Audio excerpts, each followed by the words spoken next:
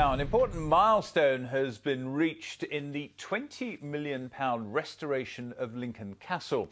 The roof of the vault that will hold the city's original copy of the Magna Carta has been completed, and a topping out ceremony was held earlier today. Next year is the 800th anniversary of the Magna Carta, the document which for the first time set out some of the basic rights that we still enjoy today. Jake Zuckerman has this.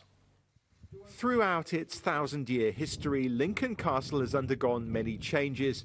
Today is the latest, a major landmark in the ongoing building work, with the topping out ceremony for the new Magna Carta Centre. It's where Lincoln's precious original copy of Magna Carta, one of only 4 in existence, will be stored in a new climate-controlled security vault where visitors can see it.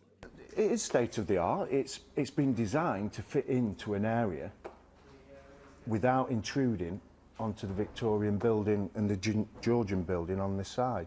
Well, it might not look like much now, but by next summer, this damp basement will be a state-of-the-art 180-degree cinema, where visitors will get a full interpretation of the history of the castle and of Magna Carta.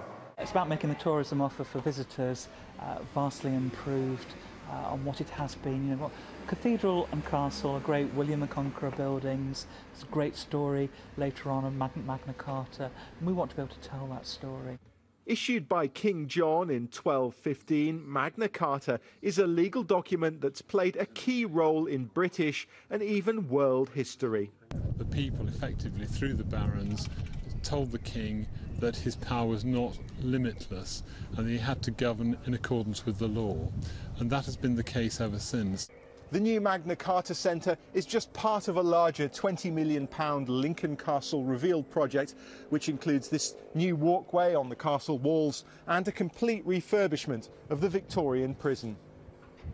During the work, new discoveries have been made on site, including a Saxon church with ancient burials.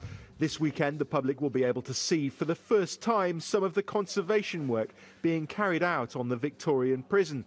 It's hoped that the refurbishment will attract thousands of extra visitors to the city, boosting the local economy by as much as £68 million a year.